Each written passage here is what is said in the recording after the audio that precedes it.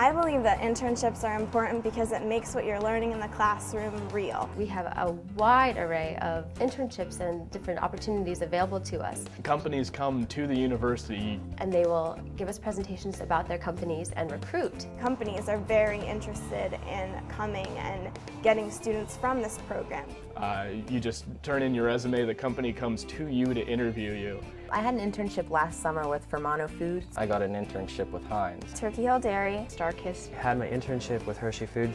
My co-op was with Cadbury Schweppes. And I was working in their R&D department, and they actually had me adjusting all their sodium levels. It's in the Research and Development Center, which is a brand new facility there. I was able to work in a food microbiology lab dealing with foodborne pathogens. In the microbiology lab, I'd be working on microbiology systems. I got to work within the quality control. I did some implant thermal processing. They let me work on 3 different projects, so I got to see all the different stages of product development. The stuff that you take away from an internship is really, it's priceless. I mean, you can't really put a value on it.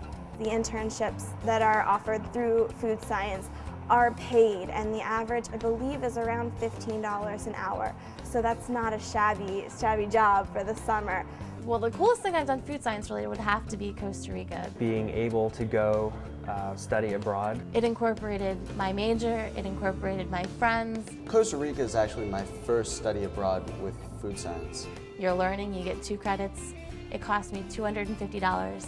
I went to Switzerland and Italy, and also went to Costa Rica. I had 2 days at a beach resort. I mean, you can't go wrong. We have the Food Science Club. It's also a very social organization. You get to actually have fun with a lot of the people that you are working with, so you get to play a little bit with them too. So we do have a FIG tailgate for the food industry group.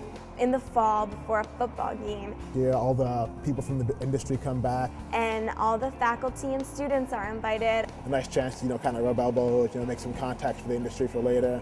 That immediate networking, even though I was only a freshman, made me really feel like a part of something very, very important.